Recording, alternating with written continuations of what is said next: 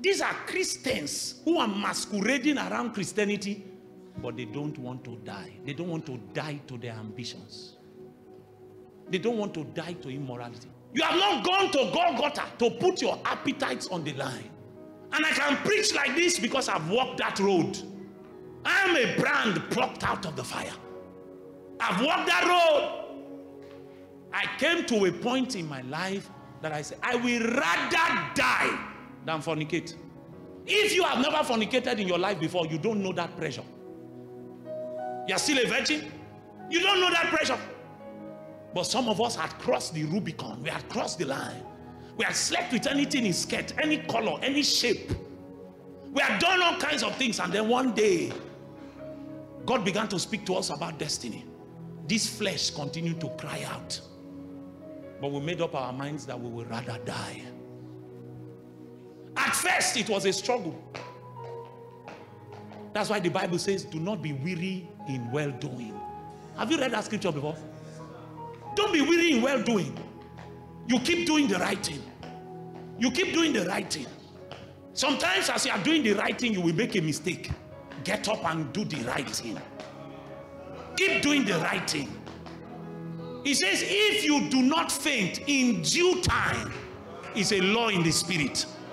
One day you will wake up and find out you can't look at pornography again.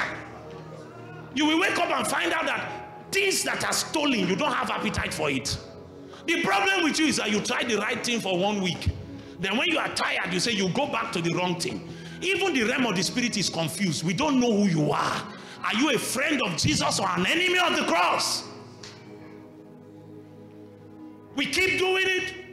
Prayer is hard, but we get up in the night with our eyes heavy with sleep, and we do even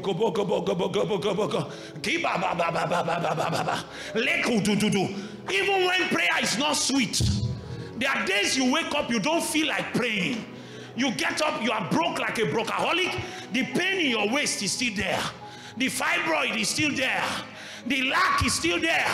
Your children have not eaten. You wake up and Satan is saying, have you not prayed? Are you not tired?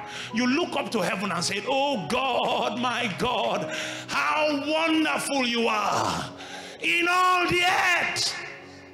It may look like you are sounding foolish. Sometimes what is coming out of your mouth no longer makes sense.